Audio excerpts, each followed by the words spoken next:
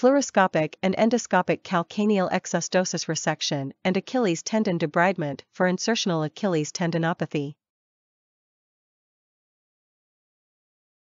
The patient is placed in the prone position with the medial heel on the table.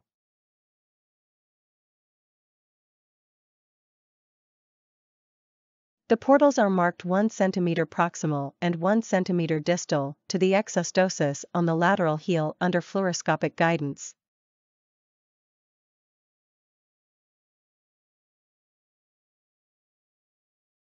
"5 mm skin incisions are made at the planned portals.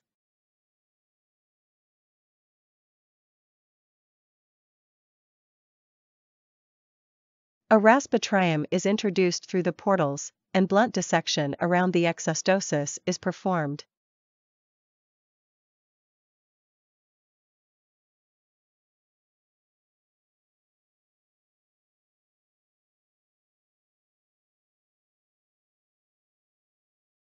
A 3 mm hooded abrasion burr is introduced through the proximal portal, and the exostosis is resected under fluoroscopic guidance. Care is taken not to damage the normal insertion of the Achilles tendon while manipulating the resection.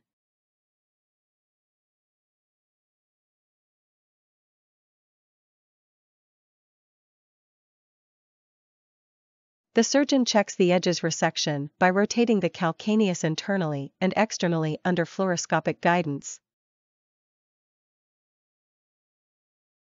The space remaining after resecting the exostosis is used as the endoscopy working space.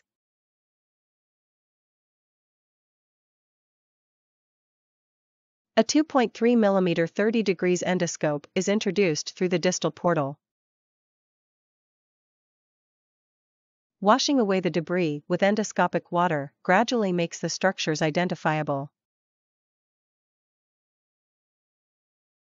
The degenerated portion of the Achilles tendon, originally attached to the exostosis and released by resection, is visualized as a free end with a pale yellow appearance. It is unlike a normal tendon and bone but rather a hybrid of the two tissues. This degenerated portion is resected and debrided endoscopically.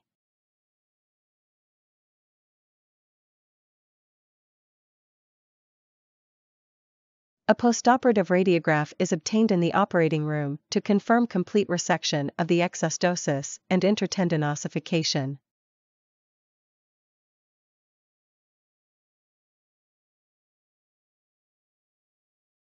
The wound is sutured using 4-0 nylon. A below-knee posterior splint is applied with the ankle in a neutral position. Postoperative care. Full weight bearing with a below-knee splint and active range of motion exercises without a splint are initiated 1 day postoperatively. The sutures are removed 2 weeks after surgery, and the splint is removed 3 weeks after surgery. Jogging is initiated 2 months after surgery, and a return to unrestricted sports activities is allowed 3 months after surgery.